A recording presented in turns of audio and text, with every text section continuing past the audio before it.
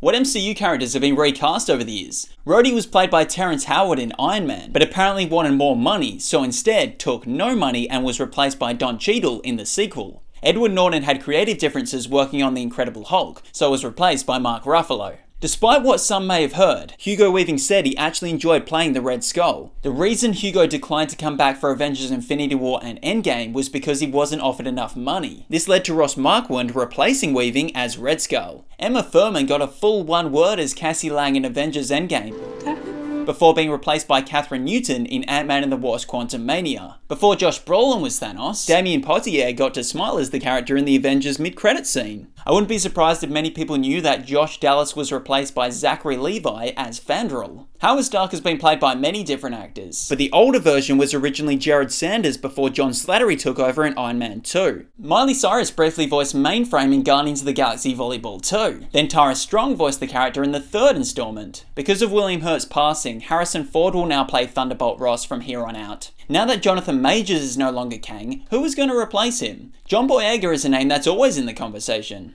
Is Lakeith Stanfield well known? Because if he isn't, he should be, and playing Kang could be an opportunity to show his acting skills to the world. Renslayer from Loki could be the person who takes over Kang's mission. Aldous Hodge is no stranger to a superhero franchise. You should probably move Ray Fisher to the role of Kang.